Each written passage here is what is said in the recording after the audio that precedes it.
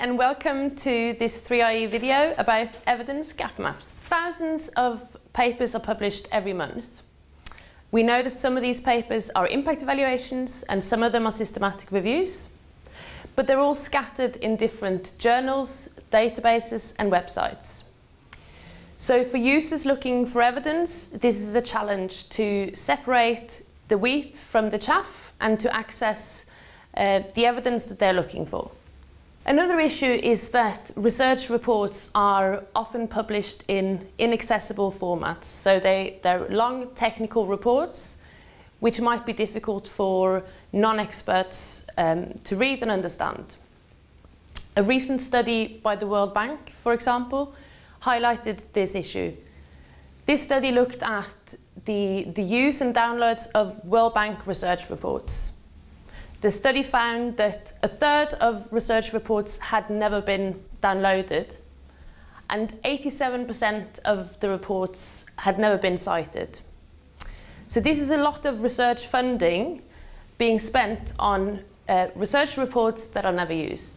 So this situation creates a lot of waste. It's a waste of opportunities to improve people's lives through the use of the best available research evidence. It also means that we risk wasting research funding by duplicating work that has already been done and not prioritising important evidence gaps. So how can we make sure that high quality evidence from impact evaluations and systematic reviews are made easily available to users in a format that is accessible? So at 3IE, we've tried to address these issues by developing evidence gap maps. Evidence gap maps are essentially thematic collections of evidence focusing on a thematic area or a sector or a subsector.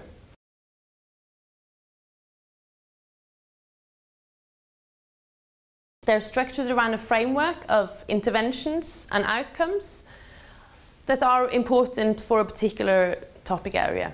So the evidence gap maps are developed drawing on systematic review methodology. And we developed a platform for displaying visually the available evidence. So the bubbles represent the availability of studies. So the size of the bubbles indicates the volume of evidence, and the colour of the bubbles indicates the type of studies. So the grey bubbles are impact evaluations, whereas the coloured bubbles are systematic reviews. The colours of the bubbles for systematic reviews indicates the quality of the evidence or our confidence in the findings of systematic reviews based on assessing the methods used in the reviews using a structured checklist. So green bubbles indicates systematic reviews where we have high confidence in the findings. Orange bubbles are systematic reviews where we have medium confidence in the findings.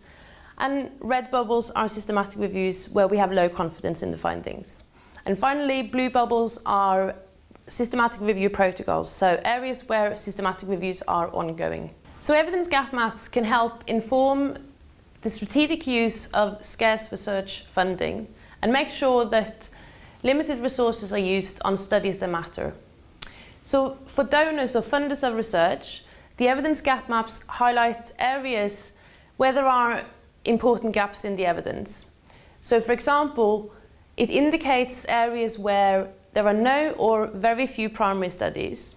So if these intervention outcome areas are of particular interest, then it suggests that there is a need for more studies in these areas. On the other hand, by highlighting where we do have a body of existing primary research, it can help us target where we do new systematic reviews so that we avoid commissioning systematic reviews that end up concluding that we need more research. Evidence gap maps aim to facilitate the strategic use of limited research funding. So for donors, for example, evidence gap maps highlight where there are no impact evaluations or areas where there are no high quality systematic reviews.